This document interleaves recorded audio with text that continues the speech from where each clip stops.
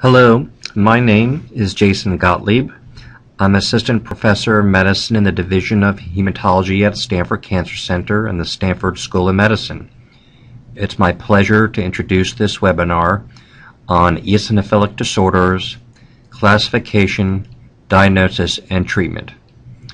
I will proceed with part 1 of this webinar, and I will be followed by Dr. Serge Verstovsek from the MD Anderson Cancer Center in Houston, Texas.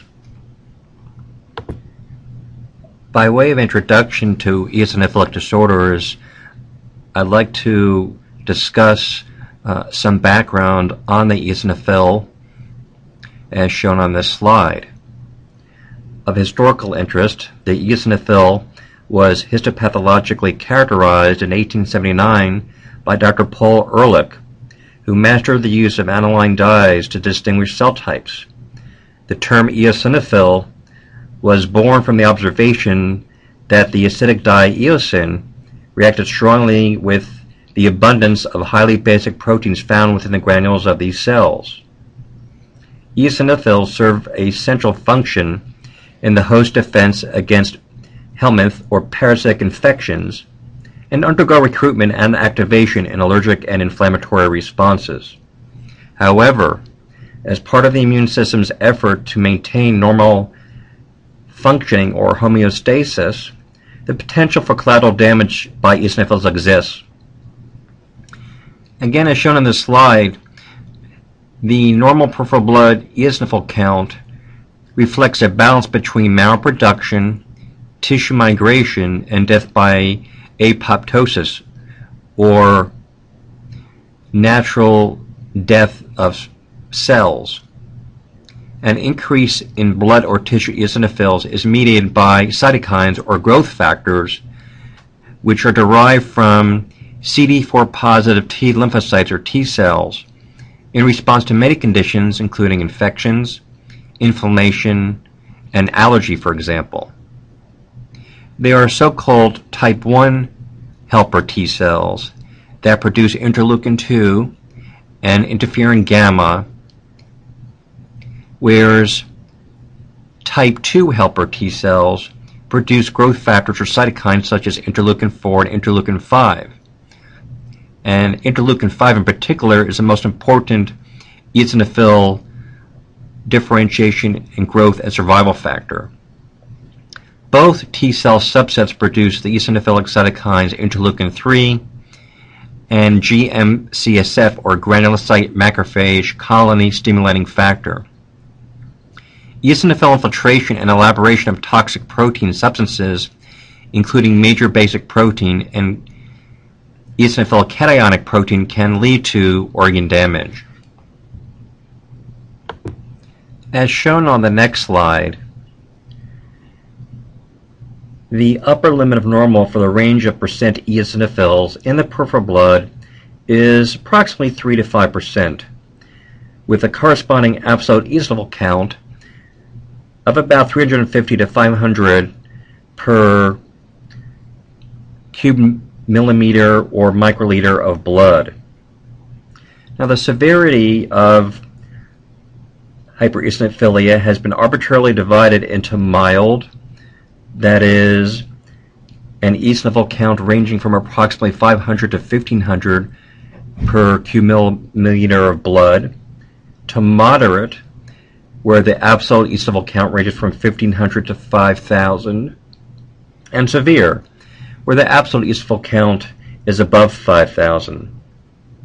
For subsets of certain eosinophilic diseases, the degree of peripheral eosinophilia or increase of the eosinophil count might help narrow the differential diagnosis.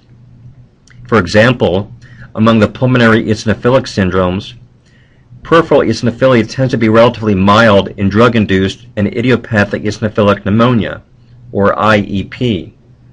In contrast, in patients with chronic IEP or tropical pulmonary eosinophilia, such patients typically have eosinophil counts that are more severely elevated.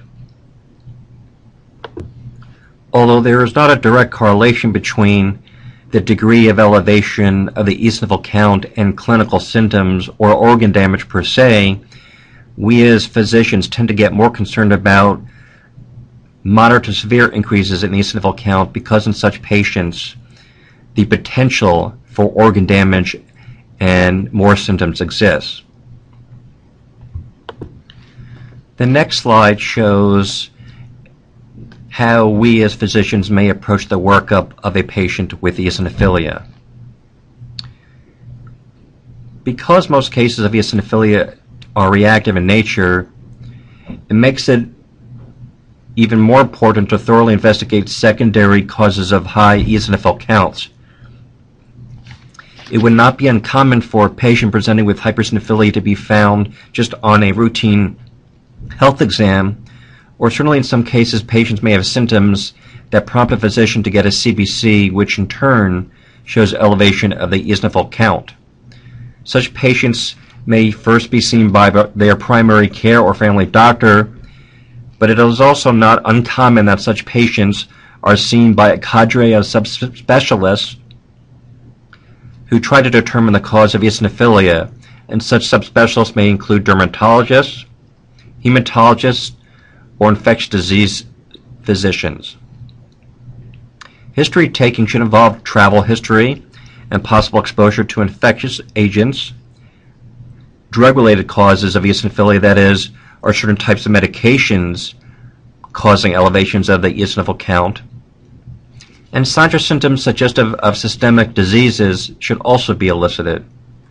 At a minimum, evaluation of the stool for ova and parasites should be undertaken, and it is not uncommon that serologic or antibody testing for exposure to strongyloides, a helminthic or parasitic infection, should also be considered. The remainder of the workup will be guided by the specific patient's presentation, but may require chest x-rays, cardiac evaluation, and biopsy of organs in certain instances. Some algorithms have incorporated the use of serial or repeated EKGs or echocardiography, such as ultrasounds of the heart, even in patients who apparently have asymptomatic eosinophilia, since in some cases occult or hidden organ damage may occur. And also in some cases bone marrow biopsy with chromosome analysis and evaluation of T-cell clonality are useful to rule out a bone marrow disorder or T-cell disease. In a later slide, I will go into more depth regarding what is meant by T-cell clonality and T-cell or lymphocyte variant hypereosinophilia. This next slide shows the clinical classification of hypereosinophilia which I use. There are 4 categories: primary or clonal hypereosinophilia, secondary or reactive eosinophilia, so-called T lymphocyte variant hypereosinophilia, and then unknown forms of hypereosinophilia or idiopathic hypereosinophilia or hypereosinophilic syndrome. Reactive or secondary eosinophilia refers to identifiable conditions that mediate cytokine or so-called growth factor-driven eosinophilia.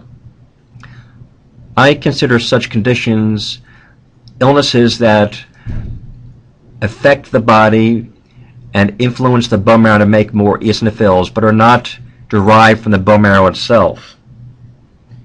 In contrast, primary eosinophilia is typically used to denote eosinophilia related to an underlying bone marrow disease. Among the marrow-related eosinophilias, a clonal marker, that is, a chromosome or genetic abnormality, can usually be found in a subset of patients consistent with an underlying acute or chronic bone marrow disorder. Thirdly, the lymphocyte variant hypereosinophilia, which I will again describe in a future slide, refers to a mixture of a clonal reactive process which can lead to an increased eosinophil count. If patients have neither a primary, secondary cause of eosinophilia nor the lymphocyte variant, then they are diagnosed with what is referred to as unknown or idiopathic form of hypereosinophilia. That is, a cause for their increased eosinophil count cannot be determined. Generically speaking, we use the term idiopathic hypereosinophilia to refer to patients who have an elevated eosinophil count but no signs or symptoms of organ damage, but idiopathic hypereosinophilic syndrome to refer to those patients who again have an increased eosinophil count but do in fact show signs of organ damage. With regard to the next slide, it's important to keep in perspective the relative contributions or causes of eosinophilia.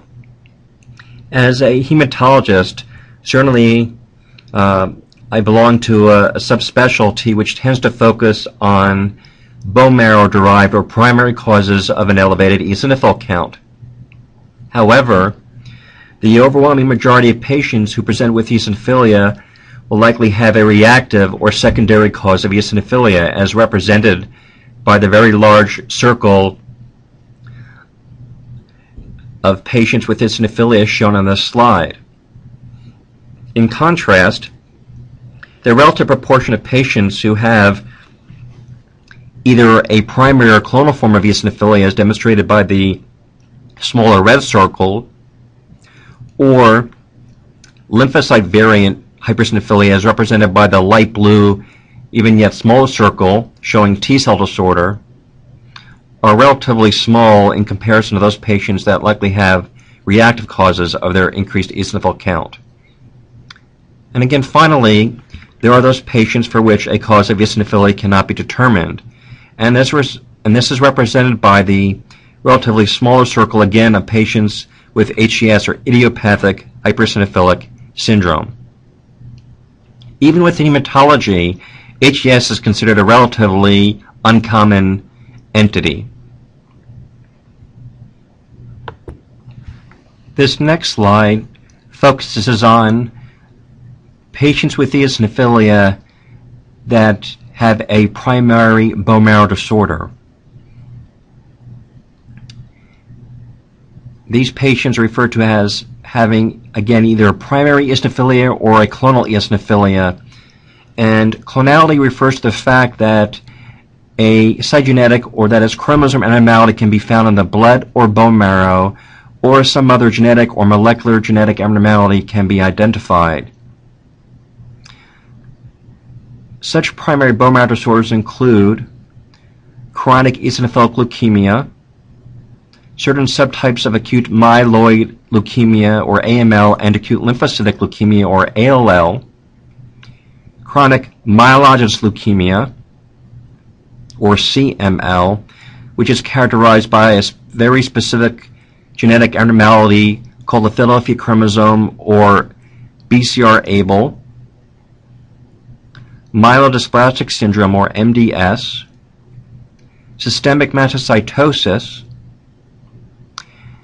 and then there are a group of diseases characterized by very specific genetic abnormalities, such as rearrangement of the gene for fibroblast growth factor receptor 1, or FGFR1, or other chronic myeloproliferative disorders with rearrangements of the genes platelet-derived growth factor receptor alpha, or PDGFR-A, or platelet-derived growth factor receptor beta, or PDGFR-B. And it's important to identify such diseases because they may have very specific or different treatments, and they can be often readily identified by performing analyses of the peripheral blood and, more importantly, the bone marrow. And so, a workup of these diseases is important if reactive or secondary causes of eosinophilia are excluded. This next slide illustrates reactive or secondary causes of hypereosinophilia. And it should be noted that in developing countries, infections likely account for the overwhelming majority of patients who present with hypereosinophilia, whereas in developed countries, allergy or hypersensitivity diseases, such as asthma, likely account for the major proportion of patients who present with secondary causes of hypereosinophilia. In addition to infections, which may be due to parasites, bacteria, viruses, or fungi, in allergy or hypersensitivity diseases such as asthma, rhinitis. There are other conditions which can cause reactive hypereosinophilia. These include connective tissue diseases such as Church-Strauss syndrome, Wegener's granulomatosis, SLE, which is lupus, rheumatoid arthritis, scleroderma, or other causes. Other pulmonary conditions, which I'll talk about in more detail on a future slide. Cardiac conditions, dermatologic conditions such as atopic dermatitis, urticaria, or eczema. In fact, other malignancies can cause increases in eosinophil count. In such cases, it's believed that the tumor cells themselves elaborate eosinophilic growth factors that cause more eosinophils to be produced and survive. And such cancers include Hodgkin's and non-Hodgkin's lymphoma, or cancers of the lung, breast, and kidneys, just as some examples. There are certain GI or gastrointestinal conditions which can not only involve tissue infiltration by eosinophils in the gut, but also be associated with eosinophil elevations in the blood. And this includes eosinophilic gastroenteritis, or for example, celiac disease. And there are some metabolic conditions such as adrenal insufficiency, which refers to the inability of the body to produce sufficient amounts of steroids for normal homeostasis. And there are some other miscellaneous conditions which are quite rare, such as treatment with interleukin-2, or ingestion of L-tryptophan, or so-called toxic oil ingestion, which leads to an eosinophilia myalgia syndrome. And then in some patients who have rejection of their renal graft, this can also be associated with eosinophilia. So the message of this slide is that it is important to keep an open mind as the evaluating physician to consider all possibilities for eosinophilia before considering primary marrow disorders. And it is my practice to go through this type of list and obtain a thorough history and physical examination to exclude these entities. This next slide refers to another, albeit uncommon, cause of an elevated eosinophil count, which we refer to as lymphocyte variant hypereosinophilia. In the healthy state, the cytokines GM-CSF, or granulocyte macrophage colony stimulating factor, interleukin-3, and again most notably interleukin-5, denoted by the abbreviation IL-5.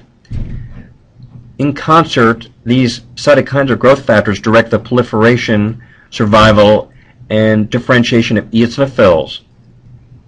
IL-5 in particular is a very specific eosinophil differentiation factor that is overproduced primarily from CD4 positive T cells or T lymphocytes as part of the immune response, leading to hypereosinophilia that is observed in parasitic infection and atopy or allergic disorders. Some patients might exhibit expansion of abnormal lymphocyte populations without any other recognized cause of their hypereosinophilia. These clonally expanded lymphocytes may be detected by several methods, but in particular flow cytometry or polymerase chain reaction of the blood or bone marrow. So this is a test that can be ordered in the clinical laboratory. However, it should be known that the identification by PCR of a clonal population of T lymphocytes may not be sufficient alone to make this diagnosis. And the diagnostic criteria for this entity has not been fully formed to date. Although it has been found that the T cells in this condition can secrete high levels of interleukin-5, which in turn produces increased eosinophil counts, the serum interleukin-5 level is not a very sensitive test for this condition and is often normal. So although one can use PCR, flow cytometry, evaluation of the peripheral blood smear, and in some cases one can try to look for elevated levels of serum IL-5 in the blood, again, there is not a specific set of criteria with which full confidence one can diagnose the condition. One needs to use all factors together. It should be noted that patients with this condition typically have signs and symptoms of skin disease as a primary skin manifestation. In a very low proportion of patients, there is progression to forms of T-cell lymphoma such as Sézary syndrome,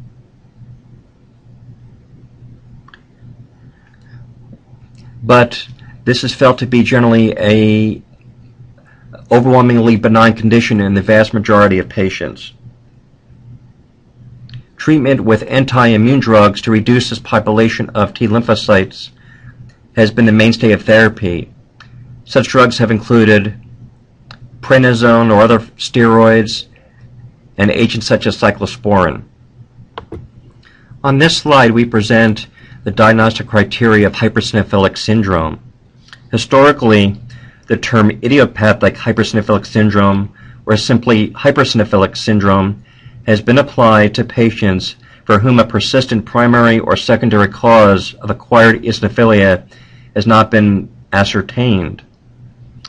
The investigators Hardy and Anderson inaugurated the term hypereosinophilic syndrome for such patients in 1968, the first of several modern landmarks in the study of hypereosinophilic syndromes.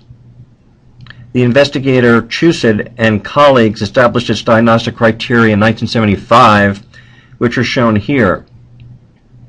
Persistent eosinophilia of greater than 1,500 or greater for longer than 6 months.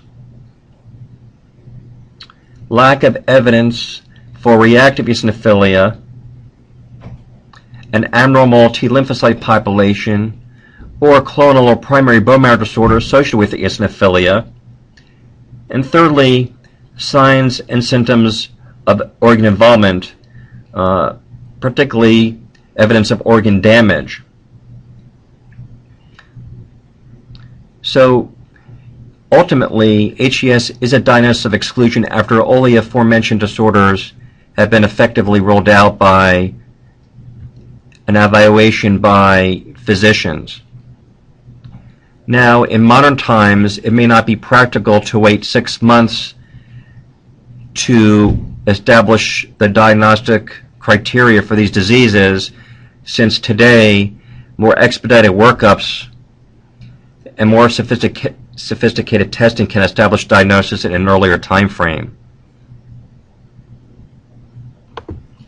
Sometimes it may be difficult to establish whether a patient has hypereosinophilic syndrome or HES versus chronic eosinophilic leukemia. Chronic eosinophilic leukemia is actually a primary bone marrow disorder.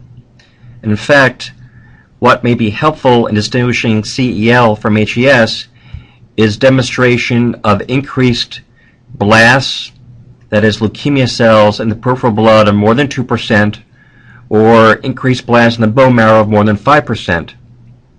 In addition, demonstration of a chromosome or other genetic or molecular abnormality in either the bone marrow or blood can be useful for citing that a patient has CEL.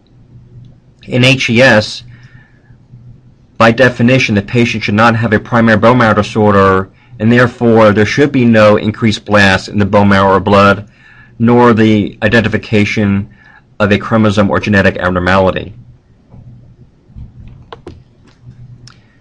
This next slide shows that there are two types of clinical presentations of hypereosinophilia, or two clusters or two buckets, the so-called lymphocytic and myeloproliferative variants.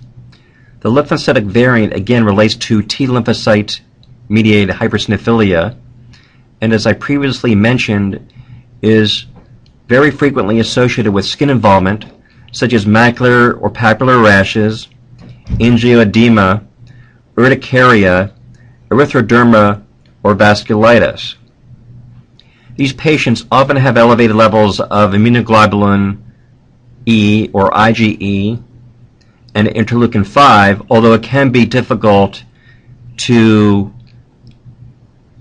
find a clinical test that can actually measure elevated levels of serum interleukin-5, as I previously alluded to. And again, these patients are frequently treated with immunosuppressive or anti-immune drugs, and over the long term generally have a good prognosis. Patients with the myeloproliferative variant often present with anemia, thrombocytopenia, enlargement of the liver or spleen, or so-called hepatosplenomegaly. That can be detected by physical examination, by palpation, or by CT or ultrasound imaging. And when one looks at the bone marrow underneath the microscope, one can find, in some cases, evidence of bone marrow scarring or fibrosis and abnormalities in the shapes or appearance of the blood cells, which we refer to as dysplasia. In contrast to patients with the lymphocytic variant, these patients, at least historically, tended to have a worse prognosis and have been more resistant to traditional therapies. Let's talk a little bit or provide more detail about hypereosinophilic syndrome. This next slide briefly mentions the epidemiology of the disease. It's of interest that this is a condition which has a striking predisposition for males, but the reason for this is entirely unclear. Most patients present between the ages of 20 to 50, but rare cases in fact have been described in infants and children. The prognosis can be variable, with some patients having indolent disease for years and some patients experiencing death within months, but in most cases these patients present with advanced disease to begin with. This next slide shows data regarding the natural history or prognosis of patients with idiopathic hypereosinophilic syndrome, or HES.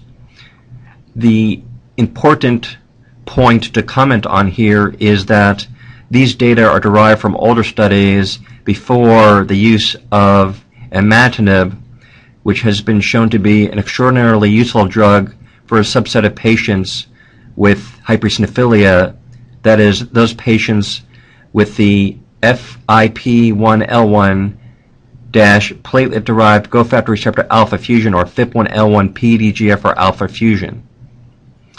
In a review of 57 cases published between 1919 and 1973, the median survival of such patients was 9 months. The 3-year survival was 12%. CHF, or congestive heart failure, accounted for 65% of deaths at autopsy, and at least in this particular study, factors that portended a worse prognosis included increased blasts in the peripheral blood and a white blood cell count greater than 100,000.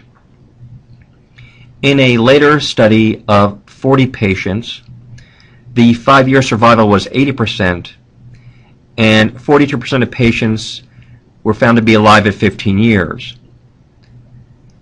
And in contrast to the prior study, factors that predicted a worse prognosis in these patients included lack of response to steroids, cardiac disease, male sex, and the height or degree of eosinophilia. Now again, it's worth mentioning that with today's more sophisticated tools in evaluating eosinophilia, and the likelihood that there is more rapid attention to the problem of eosinophilia, advances in medical care and in cardiac surgery, it is very likely that these relatively poor survival curves have been dramatically improved in recent years. Having said this, it is hard to come by large studies reevaluating survival of patients with eosinophilia, or HES in particular, in the last 10 to 15 years. This next slide shows the most common presenting signs and symptoms of HES. Most patients present with symptoms, but a little more than 10% will have their eosinophilia discovered incidentally. HES has the potential to affect all organs. Beside eosinophilia, hematologic or blood findings may include neutrophilia, or an increase in the neutrophil count, basophilia, or an increase in the basophil count, anemia, and either thrombocytosis or thrombocytopenia, that is an elevation or decrease of the platelet count. Increased blasts or leukemia cells and myelofibrosis or scarring of the bone marrow are less common and are more suggestive of chronic eosinophilic leukemia. Morbidity and mortality in this disease has traditionally been most often linked to cardiac involvement and exemplifies some of the mechanisms that contribute to organ damage. In the case of cardiac organ involvement, eosinophil damage to the endocardium is mediated by the contents of the eosinophil granules, such as major basic protein and cationic protein. Endothelial damage in the heart leads to the development of local platelet thrombus or clot, which can lead to the development of larger clots in the heart that can actually embolize, or that has traveled to other parts of the body, such as the brain, and cause a stroke. Eventually, organization of this blood clot within the heart can lead to reaction of scarring within the heart and lead to restriction of the ability of the heart to pump effectively, what we call restrictive cardiomyopathy. In contrast to the frequency of various organ involvement shown here on the slide in HES, a more recent study from the NIH showed that during follow-up of patients with hypereosinophilia, dermatologic involvement, or that is skin involvement, was the most common clinical manifestation, reported in 69% of patients, followed by pulmonary involvement in 44% of patients, and gastrointestinal involvement in 38% of patients. Cardiac disease unrelated to hypertension, atherosclerosis, or rheumatic disease was eventually identified in 20% of patients, but only in 6% of patients at the time of initial presentation. This slide shows some common treatment options for idiopathic hypereosinophilic syndrome. For patients with mild eosinophilia and no evidence of organ disease, patients are followed serially with a wait and watch approach. With patients who have moderate to severe eosinophilia or evidence of organ damage, treatment with corticosteroids such as prednisone is a typical first-line approach. Resistance to steroids has been found to be a poor prognostic factor in some series. Disease not controlled by steroids is usually managed with the oral chemotherapeutic hydroxyurea, or Hydrea. In addition, interferon alpha can elicit durable hematologic and actually chromosome responses in some patients with hypereosinophilic syndrome. However, it can be a medication that is difficult to tolerate.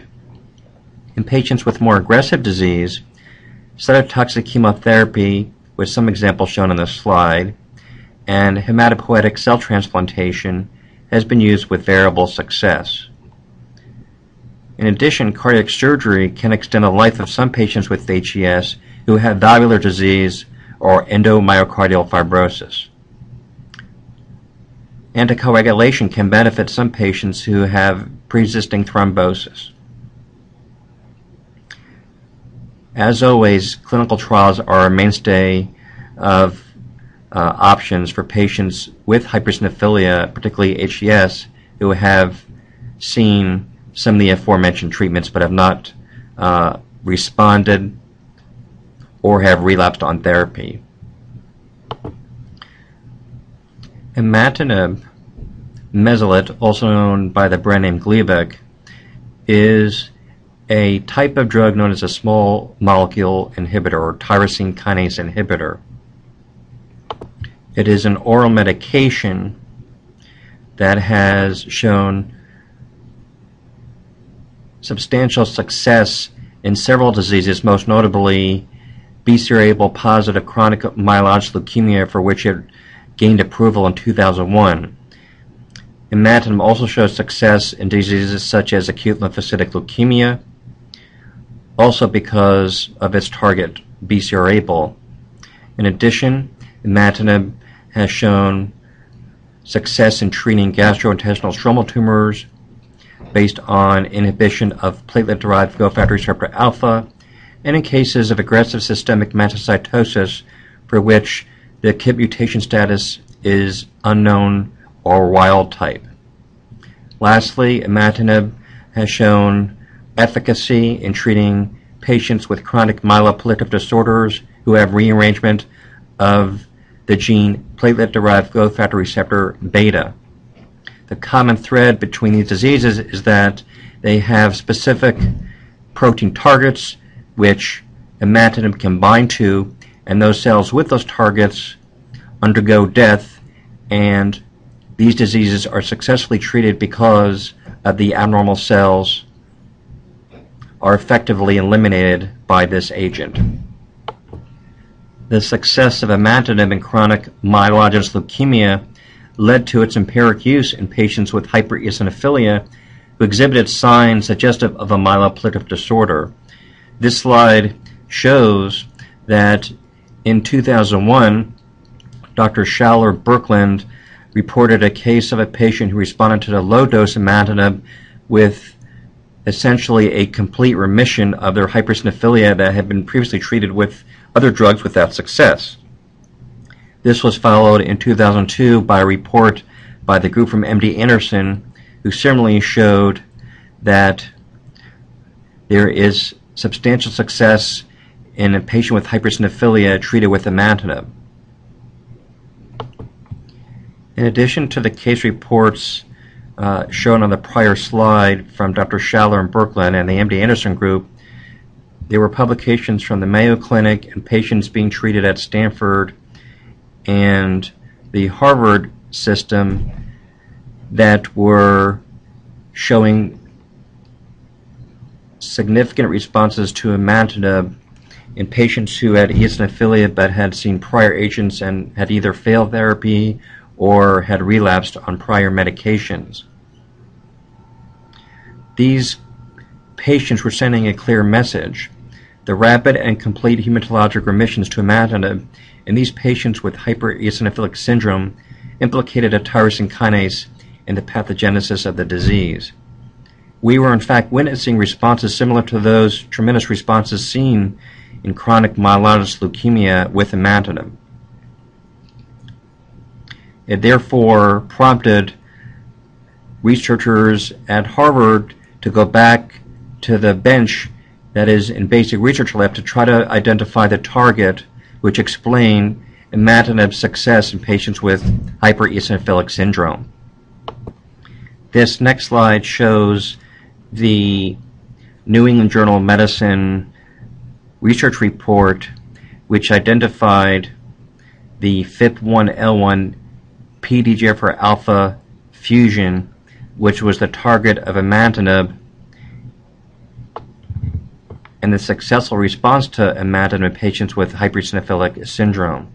This study was done with clinical samples from patients who responded to imatinib, and this was done through a consolidation of efforts from multiple groups in the United States and Europe, and led by Drs. Gary Gilliland and postdoctoral fellow Dr. Jan Kool's. I'd like to use the next several slides to describe some of the findings of this seminal report. Shown on this slide are photos from a patient treated at Stanford who had acute myeloid leukemia arising from prior hypereosinophilic syndrome. In panel A, the marrow biopsy section is hypercellular with scattered eosinophils and columnar arrays of immature white blood cell or myeloid cells. A reticulin stain in panel B highlights severe bone marrow fibrosis. As you can see, after 3 months of therapy With imatinib, the marrow biopsy in panel C reveals marked hypocellularity without increased immature myeloid cells nor eosinophils. Similarly, in panel D, the reticulin stain shows markedly diminished bone marrow fibrosis, consistent with a dramatic response to imatinib therapy. The clinical findings in this next slide corroborate the remarkable bone marrow findings shown on the patient just described.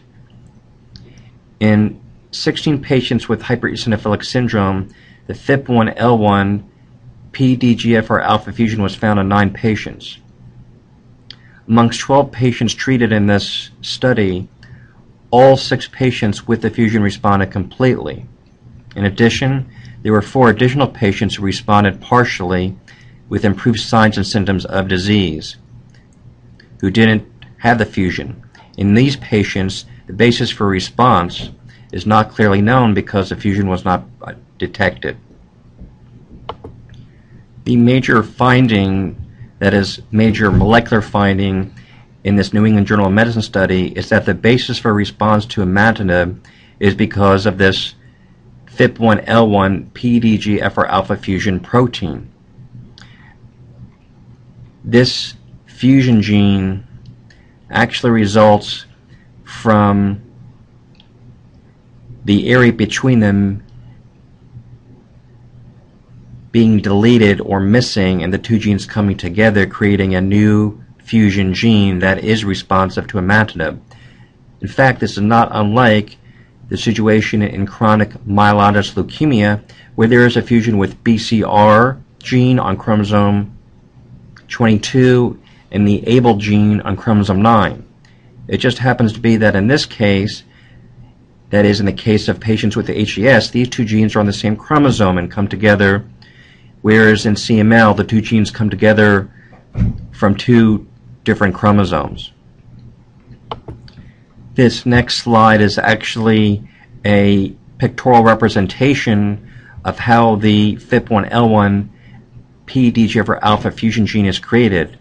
This highlights a segment of chromosome 4q12, and you can see in the middle of the slide that there is a deletion between the 2 genes. This is actually a 800 kilobase deletion, and when this chromosome segment is deleted, the 2 genes come together, and you can see that this is a fusion gene that again is exquisitely sensitive to imatinib, even more so than the fusion gene BCR-ABL in CML. It is worth noting that the FIP1L1 PDGFR alpha fusion in patients with hypereosinophilia or HES is not visible by standard chromosome analysis. Instead, a technique called fluorescent in situ hybridization, or FISH, can be used to search for this molecular abnormality. This particular FISH image, again, is from a patient with HES. The green probe 200D9 spans a segment of DNA between the FIP1L1 and PDGFR alpha fusion gene and PDGFR alpha genes. As you can see, the green signal lights up on the normal chromosome 4q12, but on the other chromosome, this chromosome region is deleted. This deletion, in fact, has been used as a surrogate marker for the FIP1L1 PDGFR alpha fusion in patients with hypereosinophilia. In a prior slide, I showed you the bone marrow of a patient with HES who had a dramatic response to therapy after several weeks, and that bone marrow was shown after 3 months of therapy. However, after an additional 3 months, the patient had a relapse and subsequently expired. Dr. Gary Gilliland's group from Boston obtained samples from this patient at the time of relapse and found a sequence change in codon 674, which is located in the kinase domain of platelet-derived growth factor receptor alpha gene. This change, in fact, converts the amino acid from a threonine to an isoleucine, and remarkably is in the exact same position as a threonine to isoleucine 315 mutation in ABL in the BCR-ABL fusion gene in CML. And again, not surprisingly, similar to the T315I mutation, this T674I mutation confers resistance to imatinib and explains why that particular patient relapsed on imatinib therapy. This mutation determined at the time of relapse confirmed that the FIP1L1 PDGFR alpha fusion gene is in fact the target of imatinib in patients with hypereosinophilic syndrome. It should also be noted that since this original mutation was identified, there have only been approximately some 5 other patients in the literature that have been described with resistance mutations, and almost all of them have this particular T674I mutation. There are other agents now available that may be considered to try to overcome this resistance mutation, but it is still difficult to treat. Although the initial New England Journal of Medicine report suggested that some 50% of patients with hypereosinophilic syndrome have the FIP1L1 PDGFR alpha fusion, in fact, several studies since that time suggest that the true incidence of this molecular abnormality is no more than approximately 10%. In this particular study, there were some 740 patients referred for testing of the fusion who had hypereosinophilia, and only 21 patients, or 3%, were found to be positive for the fusion. However, the New England Journal of Medicine report is consistent with this report in that essentially all patients who have the fusion respond to imatinib. The study also showed that in those patients who try to discontinue imatinib, that over time patients do relapse, either at a molecular level by using FISH for the CHIK2 deletion, or using PCR to detect the FIP1L1 PDGFR alpha fusion, or frank hematologic relapse. Now, with the benefit of time, what have we learned about FIP1L1 PDGFR alpha positive patients with hypereosinophilia? Again, as previously stated, we believe that only about 10% of patients with hypereosinophilia or HES express this fusion. Of interest, the overwhelming majority of patients with this fusion are male for reasons that remain yet unexplained.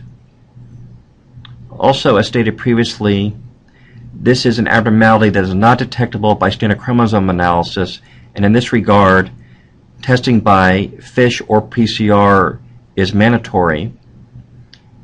Having said this, the overwhelming number of labs, at least in the United States, use FISH instead of PCR, although certain research labs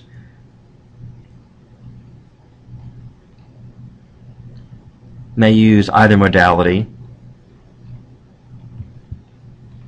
These patients often have an elevated serum tryptase, which is a lab test that can be obtained and is often elevated in patients who have mastocytosis or myeloproliferative features of a hypereosinophilia, which was alluded to on a prior slide. In fact, these patients show features of a myeloproliferative disorder. Bone marrows not infrequently show increased fibrosis. Patients may often have increased size of their spleens, and they may present with compromise of bone marrow function, resulting in anemia and/or thrombocytopenia. Unlike treatment of CML with imatinib, which requires a standard starting dose of 400 milligrams daily, this particular disease of FIP1L1 PDGFR alpha positive hypereosinophilia is exquisitely sensitive to imatinib, and patients can do very well for long periods of time treated with 100 milligrams daily. And finally, there are only very rare cases of patients exhibiting resistance to imatinib, and such patients often show such resistance in later stages of disease or so-called acute myeloid leukemia phase or blast crisis phase of their chronic hypereosinophilia. Now, having given you a summary of some basic features of the diagnosis and classification of eosinophilia and treatment, with an emphasis on FIP1L1 PDGFR alpha positive patients with hypereosinophilia, it's my pleasure to give this presentation over to Dr. Verstovsek.